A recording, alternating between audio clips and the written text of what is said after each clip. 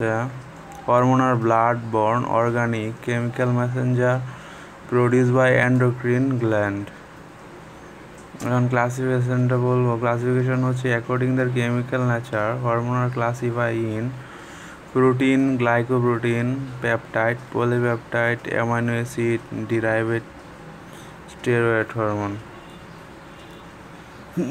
Protein হচ্ছে compost of 100 থেকে বেশি অ্যামাইনো অ্যাসিড, যেমন গ্রোথ হরমোন, তারপরে প্রোল্যাকটিন, তারপরে HPL হিউম্যান প্যালেন্টিয়াল ল্যাকটোজেন। আর দেন হচ্ছে প্রোটিনের পরে হচ্ছে glycoprotein, compost of carbohydrate and protein.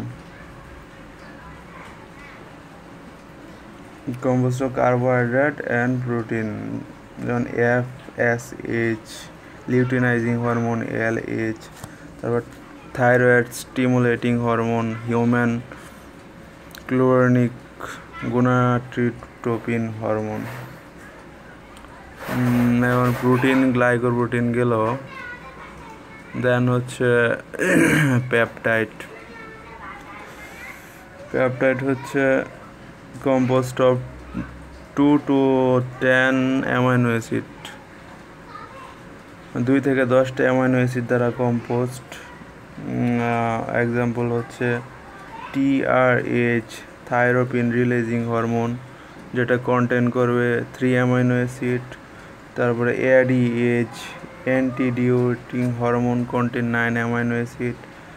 তারপরে অক্সিটোসিন কন্টেন 9 অ্যামাইনো অ্যাসিড। তারপরে GnRH গোনাডোট্রপিন রিলিজিং হরমোন, যেটা কন্টেন করবে 10 amino acid.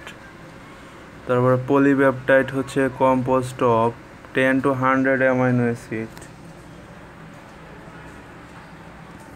10 to 100 amino acid example হচ্ছে কর্টিকোট্রপিন রিলিজিং হরমোন CRH, তারপরে growth hormone releasing hormone GHRH, তারপরে growth hormone inhibiting hormone GHIH, তারপরে ACTH adrenocorticotropic hormone, insulin, glucagon, calcium ইত্যাদি। তারপরে